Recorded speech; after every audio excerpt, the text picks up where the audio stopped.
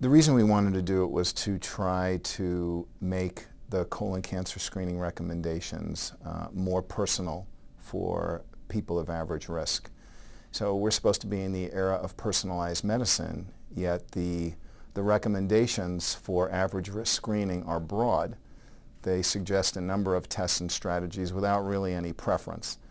And we know that, what we hear is that 85% of the population is considered average risk, and that just doesn't make sense.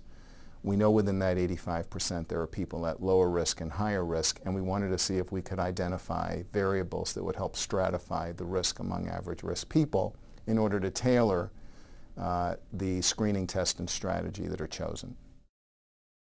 There are several people to acknowledge. Our project manager, Curly Morrow of the Regenstrief Institute, remained the project manager for 7 years that it took to do the study, which I think is quite an accomplishment. Our research assistants, especially the ones that we had toward the latter half of the study, Kim Hemmerlein and Mungai Mena, also of the Regenstrief Institute, were incredibly fastidious with data collection and with following up with patients to ensure that we had appropriate data. And finally, the data manager for the study, Janetta Matson, did a superb job managing a very complex database. First, it's the target audience. We want to appeal to general internists and other general practitioners who really need to know and understand this information. And Annals is terrific at making sure that authors' work get a fair, rigorous review and that it gets presented in the very best way it can. The first one is validation of our risk score by independent investigators or by us on a separate population, but it would be stronger if other investigators took this score and validated it in a comparable population. In other words, a population that's undergoing their first screening with colonoscopy. The other question is, will this scoring system help increase the uptake of colorectal cancer screening among patients who are previously non-adherent to it?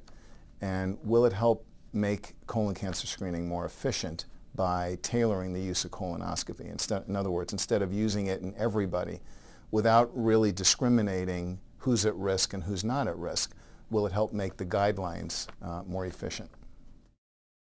The first question about independent validation requires a new population of unscreened people who are going to have screening colonoscopy as their first screening test and who are previously unscreened, average risk in the 50 to 80-year-old interval.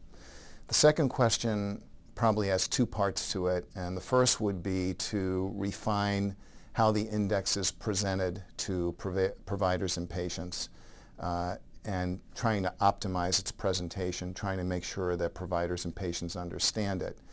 And once we have that optimized, then testing it in a clinical trial where you would randomize patients who are not adherent to screening to either receive the index or not get it, and then see if their uptake and their choice of a screening test is different.